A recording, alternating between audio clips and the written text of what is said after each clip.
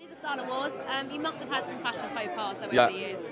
Well, today I had one because the suit that I was borrowing didn't fit me because I got fat over Christmas. So when it came, I looked like I worked at Foxton's or something, like all estate agent-y, like I was out for lunch. Did not look nice. My wife hates when I when I always put on too much to, she's like, less is more, so I think that would be my faux pas. The best one was I'm colourblind, which not many people know, and I have a trouble with greys and blues and greens, and I once bought a great pair of trousers and walked down in them.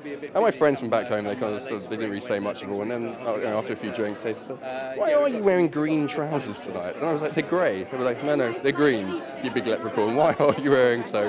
And I wasn't going to come because I had such a tantrum, like I looked that bad, I was like, I can't handle it, so I had a proper tantrum. But it's over now.